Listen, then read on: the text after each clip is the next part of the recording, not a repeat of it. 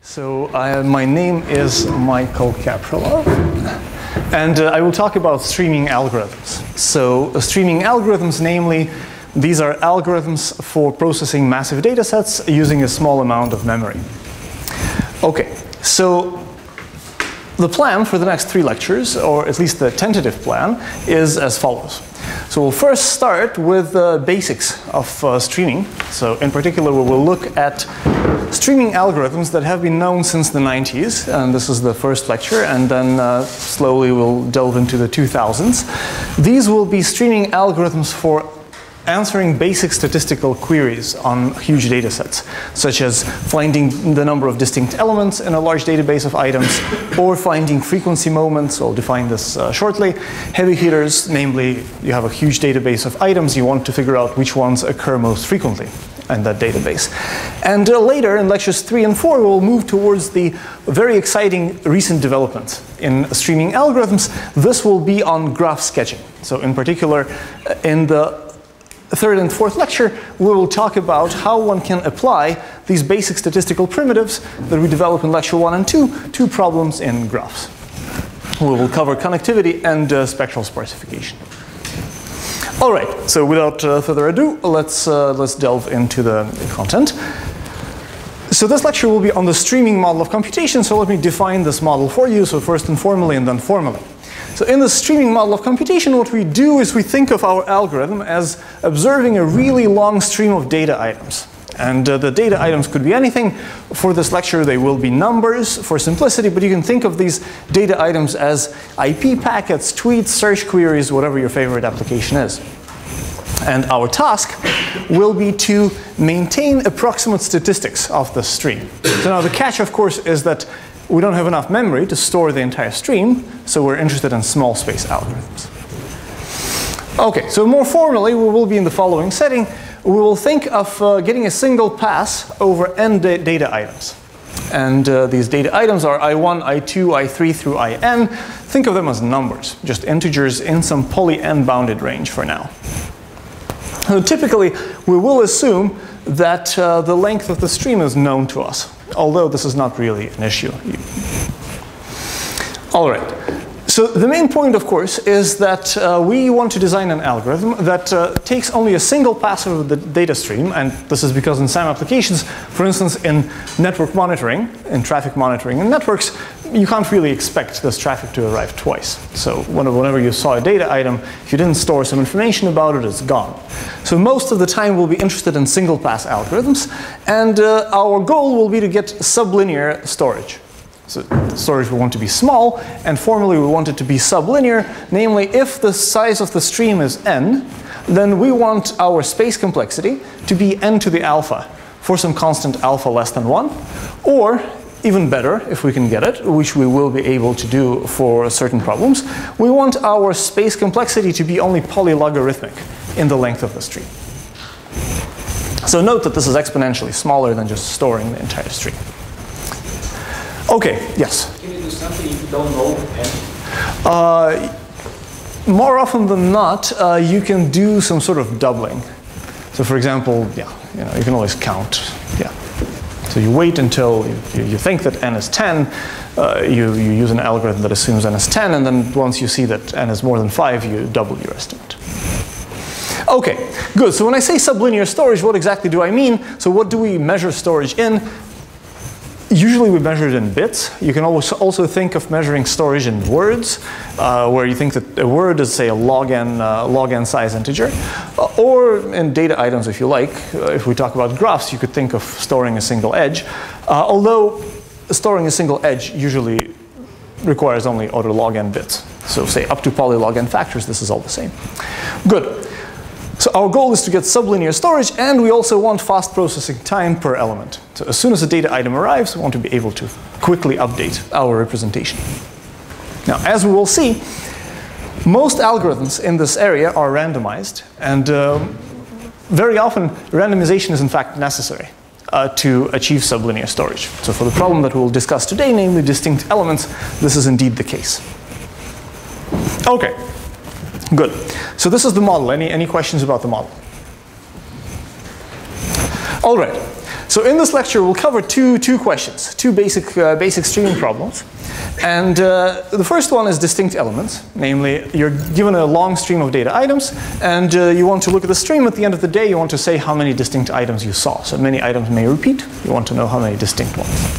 And we will also look at frequency moment estimation, namely the AMS sketch for Alon, Matthias, and Zegedi. Okay, good.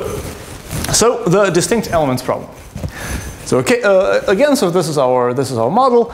We get a single pass over the data items, I1, I2 through IN, and now we will think of actually this. Yeah, this shouldn't be n. This should be poly n. So we get a single pass over a stream, and think of these numbers as integers between 1 and n. Our task will be to output the number of distinct elements that we have seen. And we will get an approximate randomized algorithm for this that succeeds with some high constant probability. In terms of the small storage capacity, our algorithm will not store the entire stream. It will only store a polylogarithmic number of bits. And we'll see how many logs we get. OK, so let me show you a picture that shows what the stream looks like. So here's an example of a stream. So at the bottom, we see the data items arriving.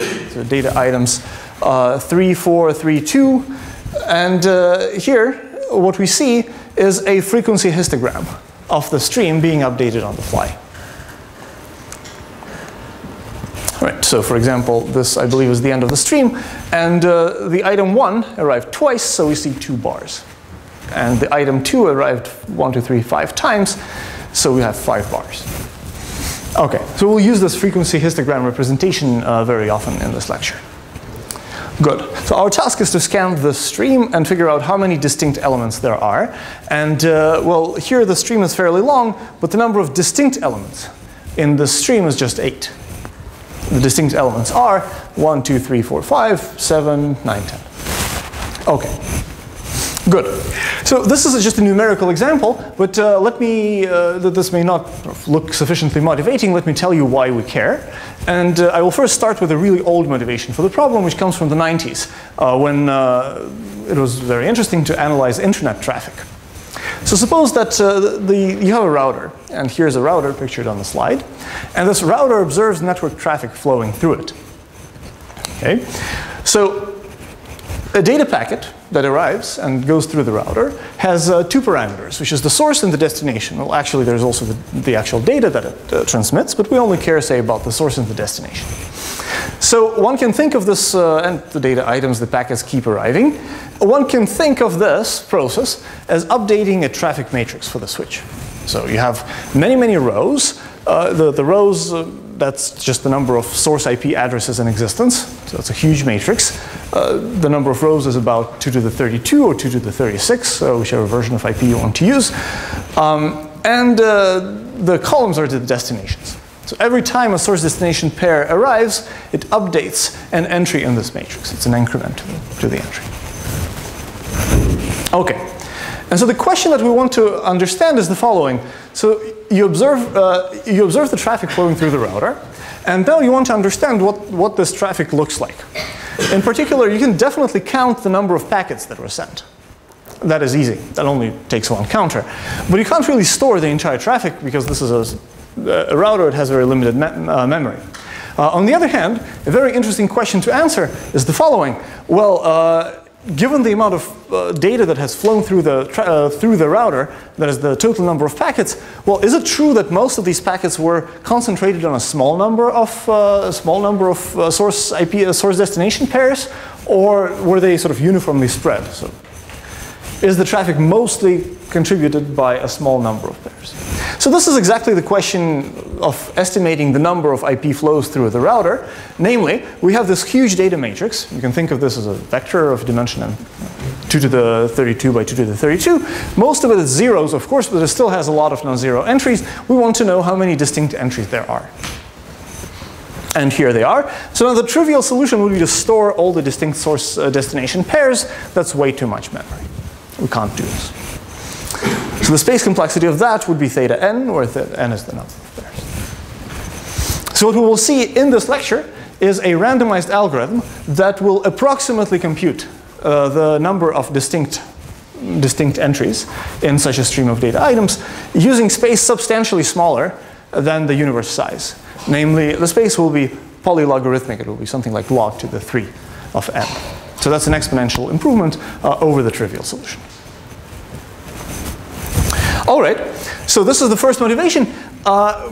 If you don't like motivations from the 90s, let me give you a modern one. The modern one is the following. Suppose that your data stream is queries on google.com over a period of time. So, for instance, here's a few queries from me, looking for a flight from Geneva to New York, maybe getting tired of this process, going for coffee, and then looking for flights again. Well, so this is a data stream of size 3, and the number of distinct items is 2. That's easy to compute.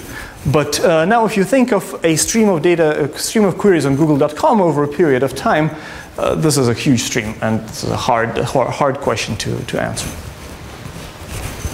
Okay, so the trivial solution to this question would be to just hash the entire data stream of items, just as before. And so we would incur space cost proportional to the number of distinct items in the set. This is prohibitively expensive. Now, solutions designed for the streaming model of computation provide very good bounds. For example, I will not talk about this algorithm, but this is known as hyperlog-log, which solves the problem in space bounded by a polylog in the universe size. Furthermore, this solution is actually widely used in practice for estimating the number of queries on google.com over a period of time. Okay, well, at this point, if I claim that there is a small space solution that runs in space polylogarithmic in the number of data items, the natural question is, well, this may be a constant power of a log, but a log is a constant, so how good is this in practice? Well, there are practical versions of these schemes that achieve really good performance in real life. And they're widely used for scalable data analytics. So for example, exactly for this question of estimating how many distinct queries you have over a period of time in a large database. Okay, good. So let's get to the actual problem and our solution. So we have a sequence of we have a single pass over a stream of data items, and what we want is a small space algorithm that will output a 1 plus minus epsilon approximation to the number of distinct elements that we have seen in the stream.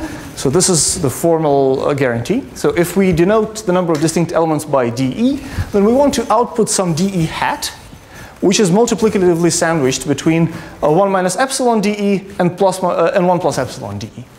So think of epsilon is, say, 1/10, so we want a 90% approximation to the number of distinct elements.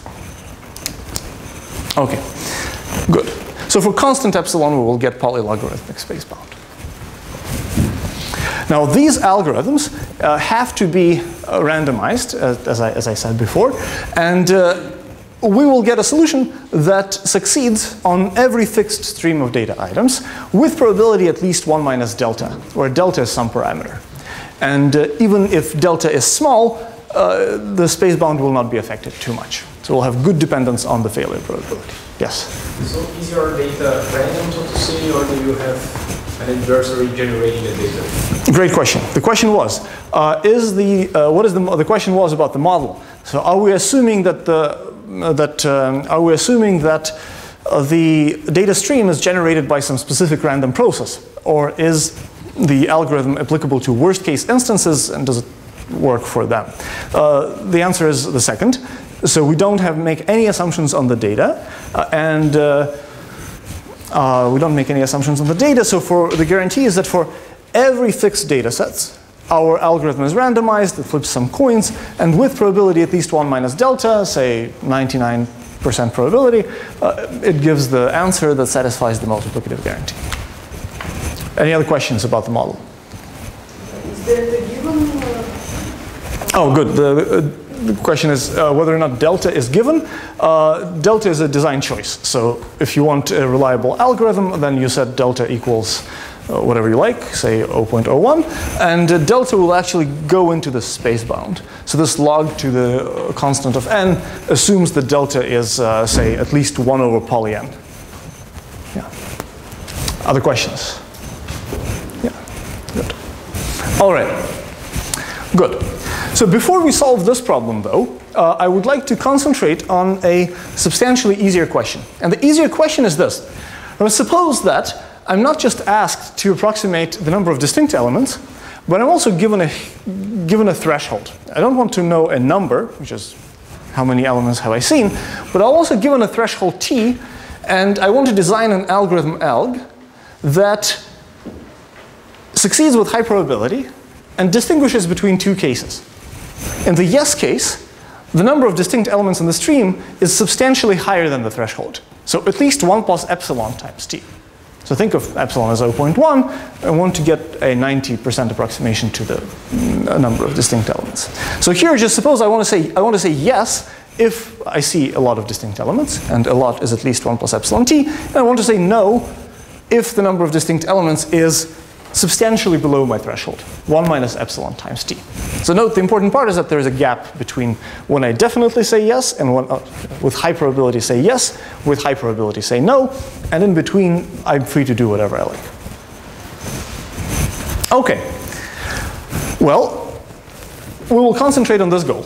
But note that if we're able to solve this simpler problem with a threshold, that is, we can think of this as a decision version of our problem, then we can get a multiplicative approximation to the number of distinct elements in the stream simply by taking this algorithm. This will be a small space streaming algorithm, and we will run in parallel the streaming algorithm on a geometric sequence of thresholds. So t equals 1, 1 plus epsilon squared, all the way through n. This will worsen the total space a bit, and this will worsen the success probability. But we're not trying to optimize the log factors on this, so we'll be fine. Okay. Good. So it will be convenient in order to describe the algorithm, to use a sort of slight formalization of this frequency histogram. And all I want to say is that I want to introduce the notation for the frequency histogram. So suppose that our items come from a universe of size n, and let x here, x and Rn, be the histogram of the stream.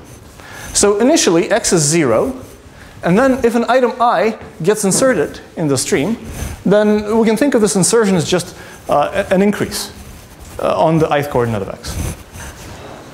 So it's the same picture as before, but we now have notation. So the frequency histogram is x, and we want to estimate the number of distinct elements in x. This is the same as the number of non-zeros in the vector x. Could you remind? Okay. So n is the size of the universe, right? Yes, n is the size of the universe. It's not the number of elements in the stream. So there was a typo before, if that's confusing. But on the previous slide, it is still the size of the universe here. Yeah. Yes, it is the size of the universe. It is the size. Like in the first slide, you define as the size of the stream. Yes, yes. So this is a typo. The size of the stream is some poly n. Yeah. You have an upper bound on the coming values. On the what? On the coming values. Oh, say again? You have the upper bound for coming values. Like you get 1, or you get 3, 4, 3. You have upper bound for the values. That's n. Upper bound for the values. Oh, I see. Oh, yeah, that's n. So basically, sort of the numbers that are coming are between 1 and n. All right, good, yeah, good. So the numbers that are coming are between 1 and n. So the largest possible number of distinct elements that we may see is n. Now the length of the stream, assume it's poly n. So it's not too large as a function of the universe size. Yeah, good. The algorithm you just described, that takes linear space. Did I describe an algorithm yet? Which one? The one after. Uh-huh. It's not algorithm. It's not an algorithm. No, no, good. So this is just I'm defining what x is. I want to introduce an x, and x is the frequency histogram. So we've seen the frequency histogram before. Now I'm just calling it x. Good. So the frequency histogram has n points, is indexed by n things, 1, 2, 3, 4, 5, 6, 7, 8, through n. And x is just the number of times. X sub I is the number of times element I occurred. So this takes linear space. Oh, I see. Good. Yeah. So if you were to just write down x explicitly, this would take linear space, and we want to do better than that. Yeah. Good. Any other questions? All right, good. Good, so initially x is 0. So then, for example, if 3 arrives, we think of 3 as just an increment, increment x3 by 1. And 4 arrives, etc., etc. So some elements, like 3 at the moment, arrive 4 times. And this proceeds. Good. So now we have notation, which is very useful. So our task is to approximate the number of distinct elements in the stream, which is the exact same thing as the number of non-zero entries in the vector x. Okay, now what is the algorithm? So recall that we're trying to solve this simpler problem now, namely we are given the stream and a threshold t. We want to know if the number of distinct elements, or non-zeros in x, is a little bit above t, or at least non-trivially below t. Here's what we do. We choose the idea is to do random sampling. So if imagine this x, and if we were to store the entire vector x, this would take linear space. What we will do though is the following. Imagine that x has a number of non-zero entries. We will choose a random set, a random subset of the universe, and each element of the universe will belong to S with probability 1 over t independently. This is our threshold. And what we will show is that if the number of elements was substantially higher than t, then we're just likely to hit one of them with this S. So then it suffices to maintain a counter that just counts, oh, how many elements from S have I seen? And this will be the entire algorithm. So instead of storing the entire x, we'll use a sequence of geometric subsamplings of the universe and store a counter on every such subsampling. All right. Good. So in this particular case, so suppose my t was maybe about 1/4 or so. I had a universe of size 10. I sampled, I flipped some coins, and the set S ended up being the number 3 and the number 6. So these are marked as red on the slide. Good. So now what is the algorithm? The algorithm now is very simple. We just maintain a single counter. Let me call the counter C. The counter depends on S. So C sub S is simply the sum over all elements I in S of xi. Yeah. You're saying that the size of S is n over t. Is it right? That is correct. So the expected size of S will be n over t. Okay. So S, the size of S is also not really determined. It's randomized also. Good. Yes, exactly. So S is a random subset. So S, the distribution of S is this. You look at every element in the universe, flip a coin independently with probability 1 over t. It's in the set, and otherwise it's not. So the expected size of the set will be a 1 over t fraction of the universe. The distribution is some binomial distribution. Yeah, it's pretty concentrated. Yeah, good. Any other questions? The number of distinct elements are, if you want the logarithmic runtime, then you're assuming that t is kind of logarithmic inside of the. Why? So the number of, finally you want to count the number of distinct elements in S. Yes. So no. All I will want to do is I will just maintain a counter, C sub S, and I will just, it's just a sum. Yeah, good. So let me tell you how we use the estimator. So the only thing that we maintain is this counter, and then the estimation is like this. If the counter is positive, then we output yes, meaning that the number of distinct elements was probably larger than t. And if the counter is 0, then we say no. The number of distinct elements was probably smaller than t. There was a question? Yeah, why do we compute the distribution to this sets randomly? Why don't we do this Can you repeat? Yeah, we have a set test. Why we use randomness to compute if the element belongs to the set? Why don't we do this deterministically? I see. The question was, why do we use randomness to figure out whether or not an element is in the set? We'll use this in an analysis at the moment. So think of this as follows. We first sit down, and for each element of the universe, flip a coin to figure out if it's in the set. And then we store this set explicitly. The set is actually pretty big. For example, if t is, say, 1/10, then the set is 1/10 fraction of the universe. I'll tell you later how to avoid storing the set. So think of the set S as given. We'll use the randomness in a second for the analysis. Okay, good. And so this is the estimator. So we basically maintain the sum of the elements of X over some random subset S. And that's it. If the sum is positive, we say yes, otherwise we say no. Good. Okay, so now let me give you the analysis. So why does that work? So this is the algorithm again. And this is, recall this is the algorithm for the decision problem. So we want to show that if the number of distinct elements is larger than 1 plus epsilon times t, then we mostly say yes. And if the number of distinct elements is smaller than 1 minus epsilon times t, then we mostly say no. Okay. Well, I want to assume, for simplicity, and the analysis is the same for without this assumption. If suppose that t is large enough, so this threshold t is large enough. This will simplify the math, but the algorithm works just like this. If t is large enough, then I claim that the probability of a counter, that our counter CS is 0, has a reasonably simple form. It's basically e to the number of distinct elements divided by t. Well, why?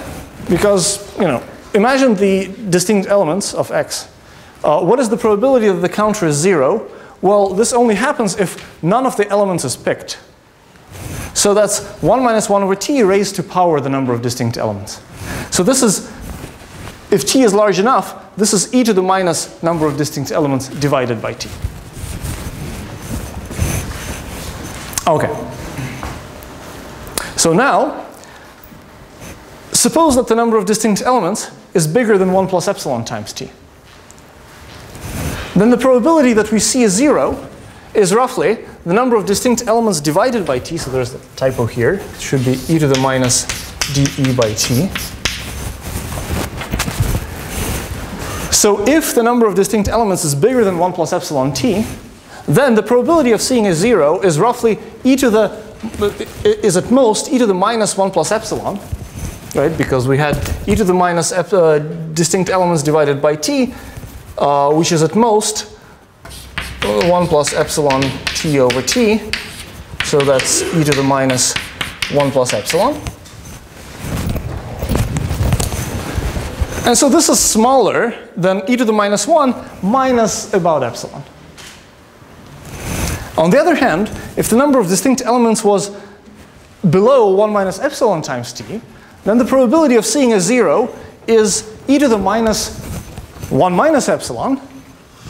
Well, that's about 1 over e plus epsilon. So there is a gap.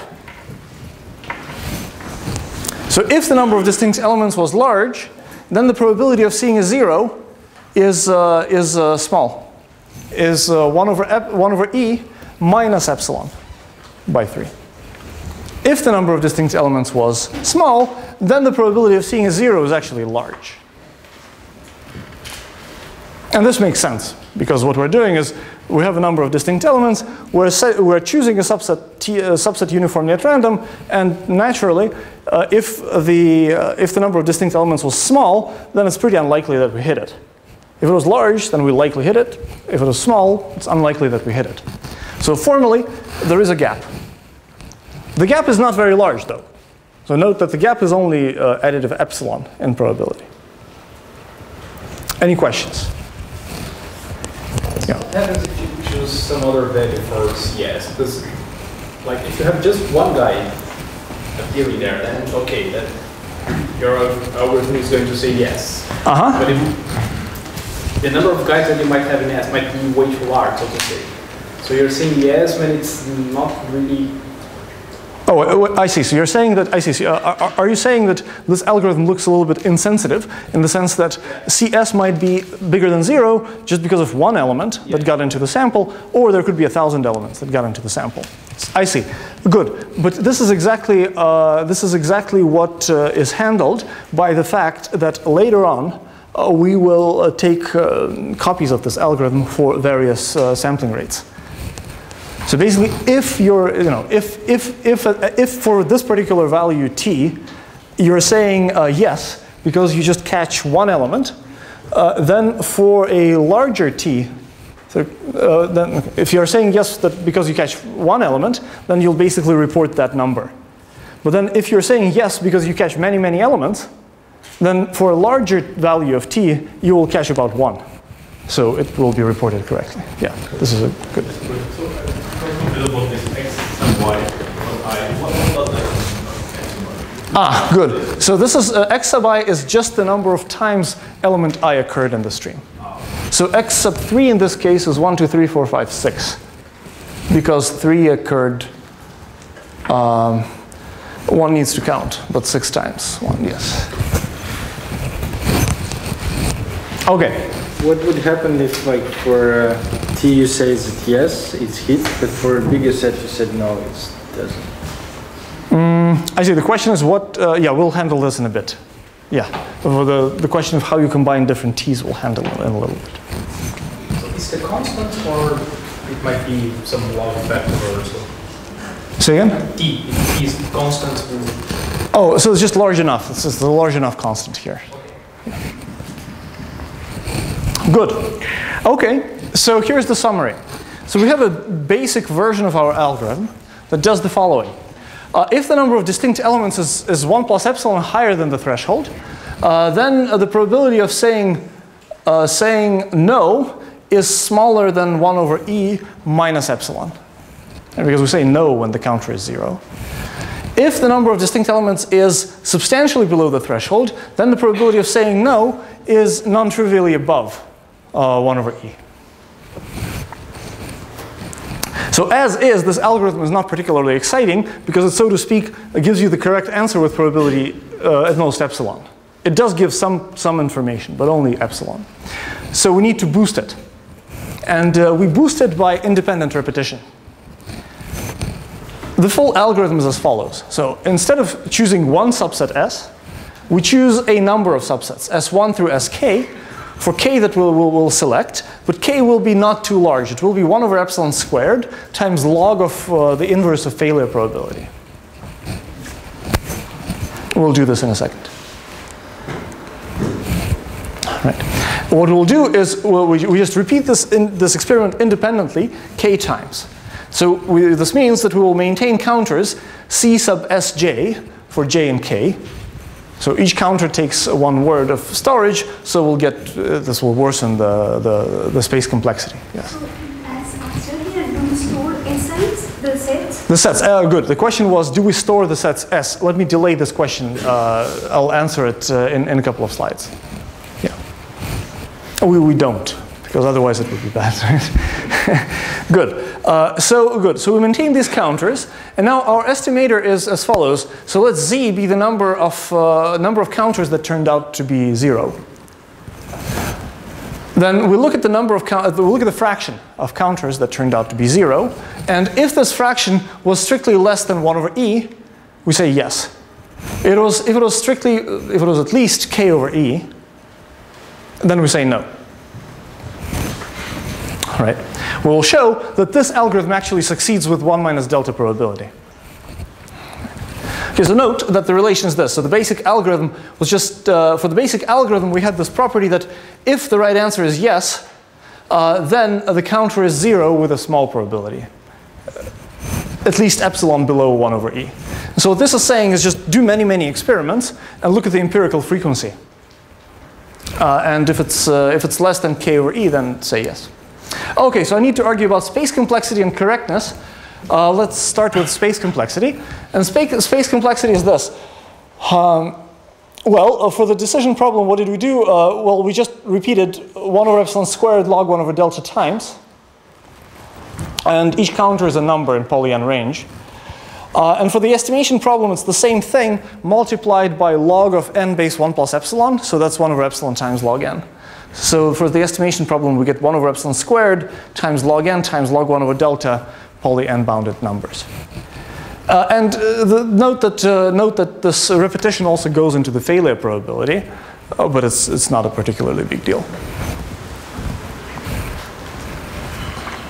Yes? Why don't we get 1 over epsilon cubed for estimation? We do. Oh, so it's a function. Yes. Good. All right. Good. So now let's reason about correctness. And correctness follows from the Chernoff bound.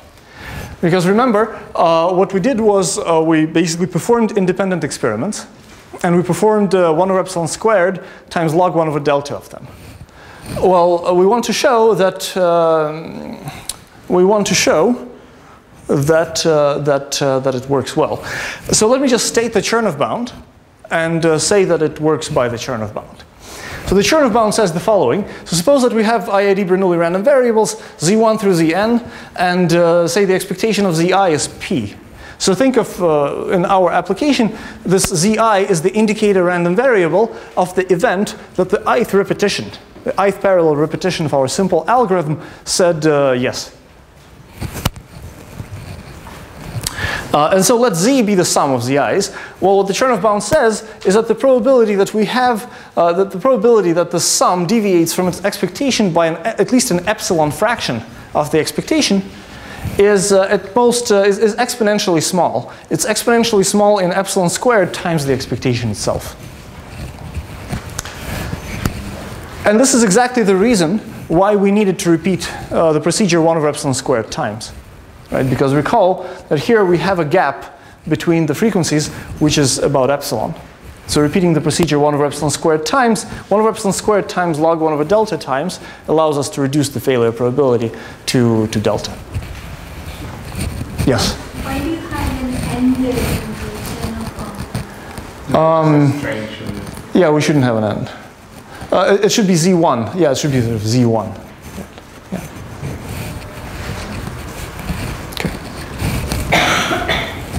Okay, good. So now let me tell you about the choice of S. So there's a question saying, how do we store S? So how do we store these subsets S? The answer is we don't. But in general, how do we implement a set S? Well, one way to do this is to choose a hash function h that maps our universe of size n to numbers between 1 and t. Remember, we wanted to sample at rate 1 over t. And then we let S be exactly those elements I in the universe that hash to the number 1. So now for each element, the probability of being an S is exactly 1 over t, as we wanted. Does anyone see a problem with this? Space for the hash. Excellent. How do we store H? Indeed, if the H is a fully independent hash function, then that's the same space complexity as storing the set S explicitly, or even worse, actually. So there are several approaches. One can either use a pseudorandom number generator, and one example is Nissan's PRG, which can be used to make the following statement: that if we have a linear sketching algorithm that uses an amount of space S and uses independent randomness, then one can always replace this independent randomness with a specific pseudorandom number generator that will worsen our space bounds by a log n factor. But can definitely still be used to recover the polylog n bound. One other option is to redo analysis, and this particular analysis will not go through, but one can redo the analysis with slight modifications for a simpler family of functions h. And in particular, for families H that are pairwise independent. So you don't want full independence, but for any 2 points, the probability of should be uniform. Okay, and that's and such functions can be stored with a logarithmic number of bits. Okay, any questions on this?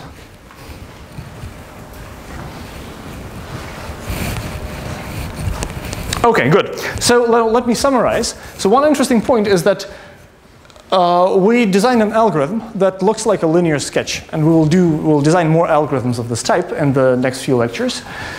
So we're thinking of our input, the stream, as a frequency histogram x, and our algorithm just samples a random matrix S.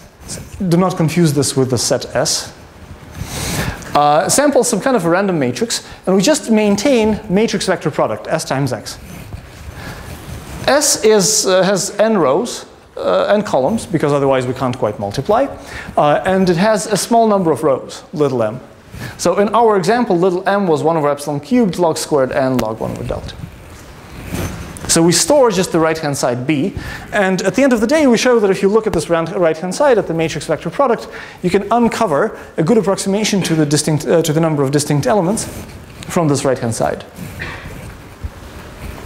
So can somebody tell me what are the rows of this matrix for our solution? Sorry, could you repeat what is x? Okay, so maybe the notation is not entirely perfect because we had these sets, these random sets that we sampled, and I'm claiming that the algorithm that we just designed can be viewed as a linear sketch. So it acts linearly. Sort of the representation of x that we have is linear. Namely, we just design some matrix, and what we're storing is S times that matrix. All right, and why is that? This is because one row of this matrix, remember we're just storing the sum of x over subsets. That's a dot product of x with an indicator vector of a random set. So the rows of this set S are just random 0, 1 vectors with various densities. The whole matrix is just a random. The random 0, 1. Yes, it's a random 0, 1 matrix, but the density, the probability of having a 1 or a 0, it's different for different rows, right? Because we had this log of n base 1 over epsilon levels. Okay. So could you tell again? So each row of this matrix corresponds to. So each. Okay. Can we probably go back to the slide where you showed So this is probably where we want to get back to. There's a slight mismatch in notation, so this S is not that S. Right. All right, so note that what we're doing here is so what we're maintaining is just one counter, which is the sum of the values of x over a subset of coordinates. You can write this equivalently as the indicator of the set transpose x. Right, and later we had a bunch of these sets. We had SIs, right? Because first we needed to do some independent repetition. So here we had S1 through SK. So we had a bunch of these sets, and later we also needed to change the density. So like these particular SIs, where every element was in with probability 1 over t, but then there's a logarithmic scale. There's sort of a logarithmic number of various t's. So you can just stack them all into a matrix. So say this is say t equals 2, t equals actually t equals 1, t equals 1 plus epsilon, etc. Right. So all in all, we're just storing dot products, and we're storing a bunch of dot products of x with randomly selected with random vectors from appropriate distributions. So this can be viewed as matrix vector product for some matrices. So in particular, what this means is that our algorithm is more general than what we wanted. If elements don't just arrive in the stream, but they also depart, that is, there are deletions, we can also handle that as well. Because after all, the scheme is linear. So if in the stream we have an item I deleted, well, that's just a decrement to the ith position of x.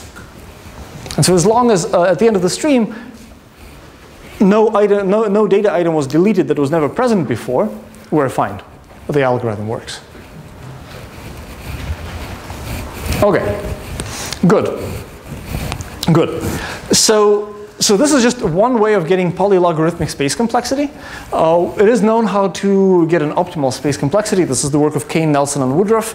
This gets 1 over epsilon squared plus order log n bit, and this is optimal to within constant factors.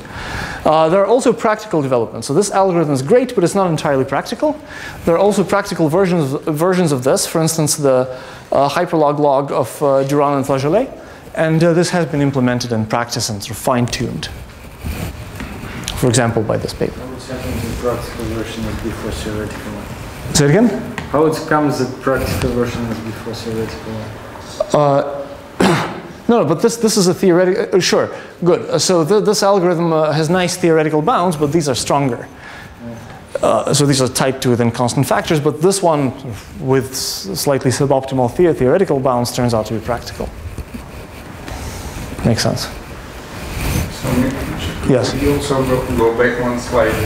So do you understand correctly that so you were storing some counter, but at the end of the day you were just using whether it is greater than 0 or not? Correct. Which means that you can just store 1 bit. But you were storing numbers exactly to be able to subtract. Yes, excellent question. The question was, when we started, we're thinking of an insertion stream, so items are only added. And the only thing we cared about is whether or not the counter is 0 or not. So you don't have to make it a poly and bounded number. You can just store 1 bit, as Sasha is saying. But if you want to also handle deletions, that's when you need a poly and bounded number. Yeah, good. Any other questions? Okay, good. So I don't have that much time, but perhaps I will start the AMS sketch, and we'll see how it goes. So generally, later in this week, I will talk about more algorithms of the sketching framework. So we'll design different matrices S such that if you maintain S times X, then and S has a small number of rows, at the end of the day, you can look at the right-hand side and unpack some interesting information about X from the right-hand side. So we'll talk about more basic statistics of data streams, and then we'll talk about sketching graphs. Okay, so note that at this point, what we did was design an algorithm for the distinct elements. And that is basically the same question as approximating the L0 norm of a vector X. It's not quite a norm, but it is well defined. So natural question is, what about other values of P? So can we approximate P norms of vectors in the data streaming model? So for instance, two extreme cases are the L infinity norm, which is just the maximum value of the vector, and the 0 norm, which is the distinct number of distinct elements. So we have a result for L0, but we don't have one for L infinity yet. So a related question is frequency moments, which is the same as LP norm to the P. Can we approximate the Pth frequency moment? And so we'll not talk about this much, except for P equals 2. But let me just tell you that here, this problem exhibits a very interesting dichotomy. If P is less than 0, less than 2, then a polylogarithmic space algorithm, at least for constant epsilon, and actually for any epsilon with 1 over epsilon squared dependence or so, exists. On the other hand, if P is greater than 2, so if you want to sketch anything higher than the L2 norm, the Euclidean norm, then you need at least polynomial space. And the proofs are extremely interesting via very nice information theory. I will not talk about this, though. Okay, so what I will definitely talk about, though, is the L2 norm. So now let me talk a little bit about sketching frequency moments, and in particular for P equals 2. And the question is this. So now we have data items arriving in the stream. We think of X as this frequency histogram. What we want to understand is what is the L2 norm of the frequency vector, so the second frequency moment. Why do we care? One can think, for instance, of these applications in network traffic monitoring, where, again, if there's a denial of service attacks, this means that often means that a lot of traffic is concentrated on a small number of IP addresses. And if you can approximate the L2 norm, this is an indicator of what your X looks like, sort of what is the shape of your distribution. Okay. And the way we'll do it is quite related to what Ilya discussed in his lecture. And in particular, the solution will be as follows. This is known as Alon, Matthias, and Szegedy sketch from '96, something that, in a sense, started streaming as an area. The solution is the following. So let's choose n random variables, R1 through Rn. Remember, our universe is of size n. Each random variable is independently plus minus 1. It's a random sign. And the way we will, our streaming algorithm, again, will be a linear sketch. So we'll store a linear function of x. We'll store z, which is the sum over all I from 1 to n of Ri times xi. So as before, we're summing up the entries of x, but we're summing up all of them and with random signs. Good, so that's what we maintain. Now what do we output? What's the estimate? The estimate is simple, we just output z squared. Okay, so we'll try to claim that this works. It doesn't quite work, but we'll see why it doesn't and we'll fix it. Okay, so we're trying to design a randomized estimator for the L2 norm squared of x. How do we prove that, and we have this candidate random variable z squared, that supposedly is close to our true answer, the L2 norm squared of x, with high probability. How do you prove this? Well, usually the way you prove this is you look at this random variable. Well, first we want to compute that at least the mean is correct. That is, the estimator is unbiased. And if the mean is correct, then we go and compute the variance and show that not only are we correct in expectation, but we're actually correct most of the time. That's what makes an estimator useful. So let's compute the mean, the expectation. So the computation is on the slide. It's not a very complicated computation.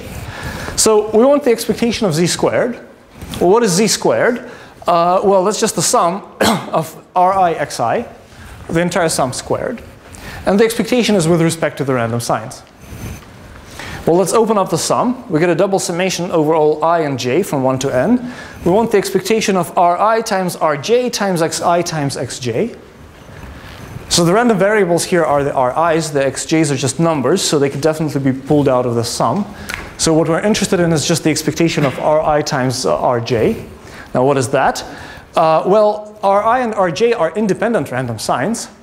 So if I is different from j, we can split this is just a product of expectations.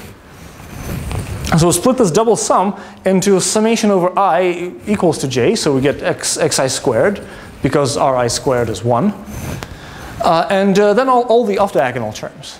All the off-diagonal terms, well, what do we have there? Well, we have the expectation of Ri times ij. Those were independent. That's the product of expectations. But those are random signs, so their expectation is 0. So the estimator is unbiased. Good. Now, this is reassuring. So let's see, can we prove that the estimator is actually close to the expectation? So for that, we will need to bound the variance. And the variance of z squared is the expectation of z to the 4 minus the expectation of z squared squared. So let's upper bound that. By the way, are there any questions on the previous calculation? Okay, good. So let's upper bound the variance. Yes. Could you clarify what you were discussing here? So probably you go back on slide. Okay, good. I see. No, even more. Okay. More, right? Good. So the setting here is that we don't. I mean, the algorithm works as follows: when element I arrives, you just take it with the sign Ri. So yeah, great. We don't know xi's, right? Yeah, good. We don't know xi's. Excellent. Yeah. This is not something that we compute. We maintain. Right. That's why it says maintain, right? Because sort of good. So we maintain means that sort of originally x is 0, so we initialize z to 0, and then items arrive or depart. So if we see an arrival of item I, then we say, okay, I need to update my z. How do you update the z? Well, you look at what Ri was, and you just add the sign Ri to your current value of z. Good. Yeah. Then if an item I departs, so you see minus I in the stream, say delete I. And I'll say, all right, so let me update my z. I'll just subtract ri from the estimator. Good, thank you. Any other questions on this setting? And here is a number of Is the universe size? Is the universe size? Yeah. So n is the universe size. Yeah, and we start out at 0, and yeah. Where, by the way, do you use the fact that the size of this stream is only polynomial to n? Because I want to be able to at least store this z. Okay. So at the end of the day, I will say something like, oh, and storing z takes order log n bits. Yeah. Yeah, good. Any other questions on the setup? I think I'm running out of time. I don't have any more. Maybe I have a couple of minutes, right? So let me then take a couple of minutes and just go over the expectation calculation, and we'll do the variance part in the next lecture. Okay, good. So this is our estimator. So now we want to prove that this z squared is close to L2 norm of x squared with high probability. The first thing we want to do is compute the expectation. All right. Well, you just compute it. So we look at z squared, we write it as a double summation. All the cross terms vanish because the signs are independent. And we are left with only the diagonal terms, which is the L2 norm squared of x. Okay, so the estimator is unbiased. Then we look at the variance. And perhaps we'll just look at the variance in the next lecture. The variance computation is a little bit more complicated. We just look at what the fourth moment of z is. So that's a fourfold sum. We need to understand a little bit better what types of terms, what types of cross terms arise there. But it turns out that there are basically only two types of terms that contribute non-zero amounts. So those that are truly diagonal, namely 4 copies of the same element, and those that have 2 pairs of distinct elements, I and j. Because those terms that have an occurrence of a single xi, they vanish in expectation because the corresponding sign occurs with an odd power. Okay, good. Good. And then we'll finish the analysis of this estimator and talk about other topics in next lecture.